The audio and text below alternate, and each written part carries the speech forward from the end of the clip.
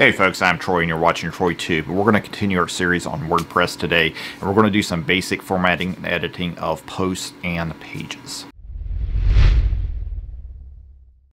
Now, when I say we're going to do some formatting of posts and pages, we're going to create some content for your site. We're going to probably copy paste some things in, but we're going to upload some images and show you how to insert those and how to do some formatting on your pages. Now, remember, we installed the classic editor plugin, which takes us back to the older version of the editor that WordPress had built in. The newer version uses the block system, which I personally do not like. I guess some people might like it, but everyone I know, I think, that uses WordPress uses this classic editor. It gives you a choice of using a visual editor, which is kind of like Microsoft Word or a word processing system, or you can go to the text mode and edit the code as HTML, more like HTML, and it makes it a little bit easier to control some things, gives you some flexibility. WordPress does it, it's not a perfect system. No system is perfect, but with a little bit of work, it will do everything I need it to do generally. And like I said before in the first video of this series, the system that works for you and does what you need it to do is the best one. So in this case, we're working with WordPress. I'm going to show you some of that, and we'll upload, like I said, we'll put some content in the system, upload some pictures, and create some pages and posts. Give you an idea of how all that works. So I'll switch over to the computer and we'll get started. We're going to go ahead and get started by logging into the admin control panel of my WordPress site. And as you can see, I'm already logged in. Remember, you go to your website /admin and it will take you to the login and redirect you to this control panel once you are successfully logged in. And we're going to take a look at pages and posts today. Now, essentially, the editing happens the same way on both. So we're going to work within pages. And we're going to go to our home page and click the edit button. Again, since I'm using the classic editor, this is the layout with basic controls. And over here on the right, I can see that I have a visual editor as well as a text editor. So if I wanted to edit in plain text and use my own HTML controls, I can do that. Or I can simply edit and type in the WordPress editor. So we're going to take a little bit of text that I typed up here and we'll copy paste it in to the page. And generally, this is a WYSIWYG editor. What you see is what you get. That's the acronym. So when I bold things or underline things, it's going to show up. And then, for example, I can take this, I can make it into a hyperlink. And I can paste in the link that goes directly to my YouTube channel and directly to the playlist. And when I update this page, if I go to my front end of the website, again, I'm holding Control and clicking Visit Site, so it opens a new tab. And you'll see that the new text is already there, and it has the hyperlink. And if I were to click on that, it will take me directly to the video playlist on my YouTube channel. Now, if I go back to the editor, if I do anything such as bold or underline text, again, it will show up immediately when I click the update button and go back to the front end of the website and refresh. And with our text, we can take the settings for the formatting and do different things. Typically, you do not want to have more than one H1 tag on a page, so we may choose to make one line the H1. Subtopic headings we may make as H2 tags, and then the rest may be paragraph formatted text. So you can use these settings to get different effects. Of course, bold and italicize, left, center, and right justify, and you can use back quotes.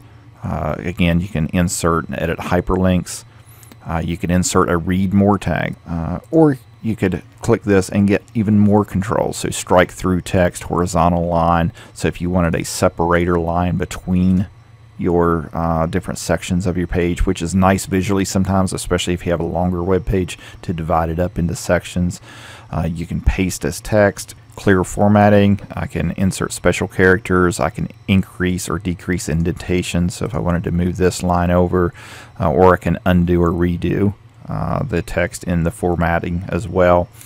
And then over here in the text mode, now if I were to go look at this, you'll see that it has inserted the different tags for the formatting and created the padding for the indentations, inserted the H1 tag. Here is the anchor tag for the hyperlink that I inserted. So when you're working in the visual editor, all of these things are happening behind the scenes, and if you go to the text editor, you can edit those manually as well, and even insert some of your own custom HTML code that maybe you don't have access to in the WordPress editor itself. We can also insert media. So if I go back to the visual, decide I want to insert a picture here, I can go to this add media, and WordPress has basically a media library, so anything you upload is going to be held within this media library to be used on your website, such as images and graphics within your site. Now different plugins may do different things with the media library as well, so there are certain plugins to do things like create photo libraries or video libraries, and they will create galleries. So some of this may change depending on what plugin you're working with, and when you install some of those more advanced plugins like that, I really recommend that you take the time to understand how they work and what you're going to do with them. And we'll get into this media library here in a moment, because we're going to create a post and format it and show you how that shows up on the blog as well. So we'll update this. We'll go back to the front end of our website and refresh, and you see the new formatting. Now you notice that the font here is different than it shows on this page, and that's because the styling controls the font selection and everything in this theme. And if I were to change the theme, it would likely change the layout of the font type, because the different themes will be formatted with different embedded fonts and so forth. Now if I were to go to the post section and create a blog post, I'm going to click add new, and as you'll see, it's very similar to the page editor. Now we do have a few more things over on the right, such as categories and tags, which make your posts a little bit more searchable. And I'm going to create this post, and I'm going to use a blog post that I wrote on my other website earlier, and so I'm just going to grab a copy of the text and put it in here. I'm going to create a new category. And now when I create this post, it's going to be in this category. Now I can also save a draft of this page, and it will not be publicly viewable until I actually publish the page on the front end of the website. Another thing we have on the page is the set featured image feature. That is also available on the pages and some of the other places throughout the website, and depending on what you're doing with it. So I'm going to grab a image and drag and drop it in there, and we'll click set featured image. And then for a tag, these are just words that you're typing in, so these are kind of like keywords that you might use to search and find things, and so I can add more than one tag here.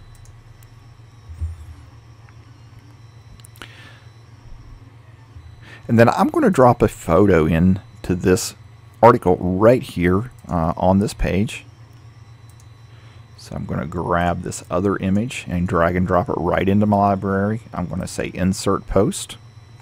Now this photo is a little larger than I want it to be, so I'm going to click edit, and I'm going to say display it as a thumbnail, and that's going to set it at the 150 by 150 resolution. Now what I really want to do is I'm going to hit edit, and I'm going to change it up here and click scale, and that's going to change the actual size and resolution of the photo as it's stored on my website. Now it's kind of important that you do this if you are going to insert photos in your site, and the reason is for its page optimization. Search engines like to see actual photo and image sizes rather than scaled down versions.